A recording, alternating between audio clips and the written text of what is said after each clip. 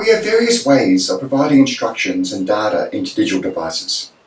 Keyboards and mice, touchscreens and microphones, GPS signals, Wi-Fi and Bluetooth. But there are many other sensors and peripherals available to allow digital devices to interact with the world. Now, your Makey kits? These provide a simple interface where young students can develop practice at creating various input devices for a computer. And your CodeBug? It provides a more complex device where we can take inputs in the same way as a Makey, but they can then be programmed to respond to these inputs on the device. And there are a range of other low-cost microcontroller boards that add additional functionality. The most common by far is the Arduino range.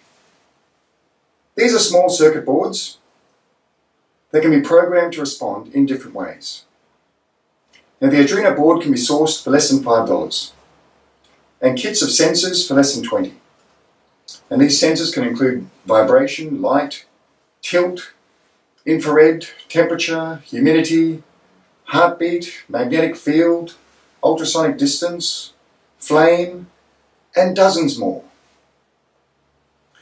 These then provide the option for students to include in their solutions to problems.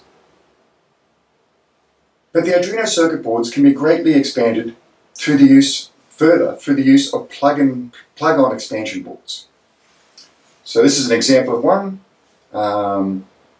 It is used for detecting voice recognition, and it simply slots into the top of the Arduino board through the various pins that are on the board. And these boards can add a whole range of functionality. Motor controls are very common when using robotics, but also for any other device that you want to control that has a motor. Data logging has a battery and a flash card to record data over a long period of time. There are Wi-Fi communication boards, cell phone, and even satellite communication boards.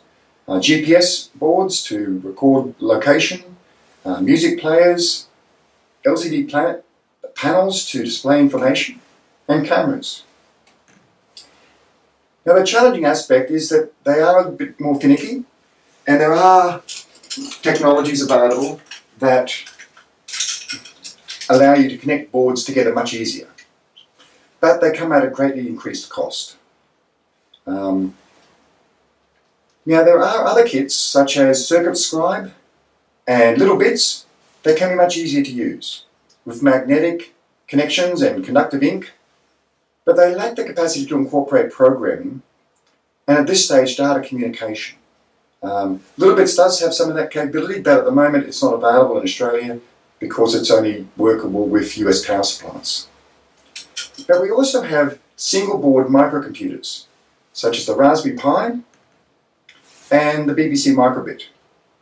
Now, the BBC Microbit has been distributed to every 7th grader in the United Kingdom. And they're a step up from Arduino boards. They have the ability to run an operating system. A simple one, but an operating system. So while they can have same sort of inputs with sensors and expansion boards as the Arduino, they can be set up as actual computers and run software and programming languages. They can then automate activities and do a whole range of operations rather than the specific set of instructions that you need to put onto an Arduino board.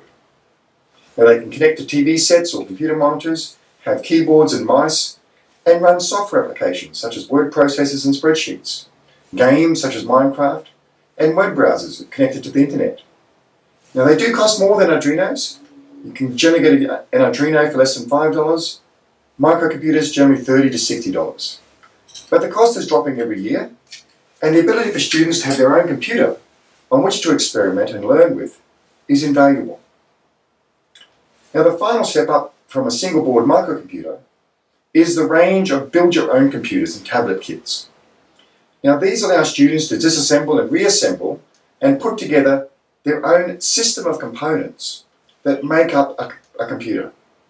Now, there is still essentially a microcomputer board with a whole range of attached peripherals and cases, the most notable being the Kano, the PyTop, and the 56 Creations range. Now, these were actually developed and marketed by Queensland's own Year 11 student, Taj Pavere. Now, he identified a problem in school computer education and set out to solve it, creating his own products and a global company with a staff of 50, all while still at school.